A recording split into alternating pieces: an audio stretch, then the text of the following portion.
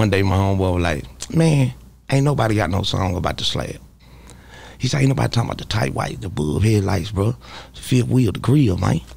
Man, you need to talk about that shit. So that's how I created Swangin and Bangin. Broke and some low provos, tight white, bubba headlights, like the G's pause. Damn, there go the light. Yeah, we on Boss Talk 101.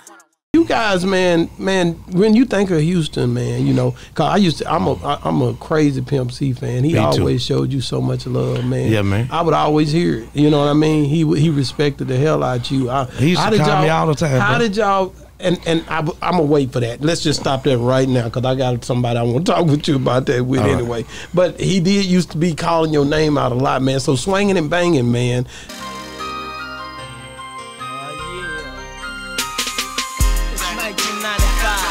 This is when I first, you know, locked into you. Right. How did you come up with?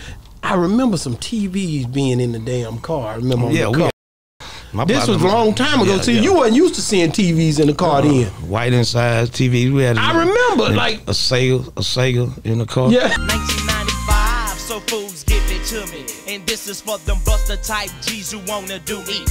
Yeah. So how did you come up with that cover, and how was you so far ahead of your time? Man, because, you know, I was really real. Everything I rapped about was really real. Okay. You feel what I'm saying? And the people I'm around and my OGs and what we did was really real. And so one day my homeboy was like, man, ain't nobody got no song about the slab. He said, ain't nobody talking about the tight white, the bulb headlights, bro. The fifth wheel, the grill, man. Man, you need to talk about that. So that's how I created Swangin and Bangin. And some low provos, tight white, bubba headlights, like the G's pause. Damn, there go the light. You feel what I'm saying? I started rapping when I was 12. Okay. 13, my first talent show. Boom, 14, 15, 16, 17. In Louisiana, I'm from a small town called Bogalusa, right outside New Orleans. The first person I won money on was Tim Smooth. That was a rapper from New Orleans. He had a concert there. I won $1,000. Bam. So I go to college in Lafayette. When I get to Lafayette, it's a legendary club called Club Strawberries.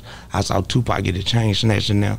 I saw Shaq get beat up in there. Yeah. You feel what I'm saying? That's a hell of a club. A hell of a club. That's the first time I found out what a real bouncer was. Because, see, from my little hometown, we ain't had no bouncer. Yeah. So the bouncer come up to me and say, hey, man, put that weed out. I'm looking at big old nigga, you the gangster. Yeah, I'm running into you, man. Nigga, I ain't putting no weed out. I turned my back around. That nigga gave me a widget. They want you up out of there. I pick myself through me out the club. So yeah. Next week I go back, I'm like, what's up?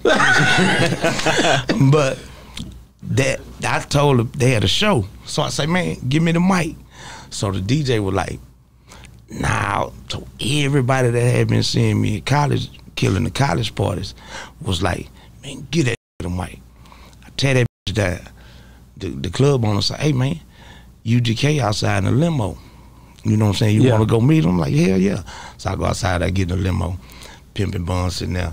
Bun had like a zip of Reggie, an ounce of Reggie. Yeah. That's what we had. Reggie weed back then.